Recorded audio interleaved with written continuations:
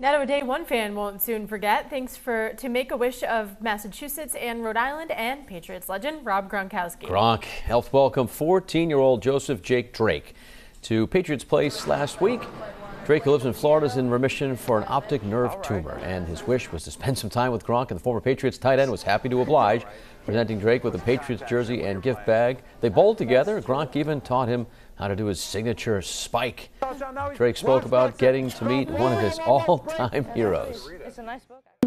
I liked talking to him and playing catch for the football. Keep up the good work, and you got to work hard too. You know, when you want to get to the next level, whatever you believe in, whatever you want to do, work hard at it, and you'll eventually get there. And things don't come easy. They don't. Like whatever you're doing, if you want to get good at something, you got to be really focused on it every single day. And you got to put the time in and the effort to get good every single day. So Gronk has 17 wishes in his time of working with Make-A-Wish. As for Jake, he was given a ticket to Sunday's game against the Saints. That wasn't fun, but before the game, he was given the honor of being keeper of the light at Gillette Stadium, ringing the bell before the kickoff.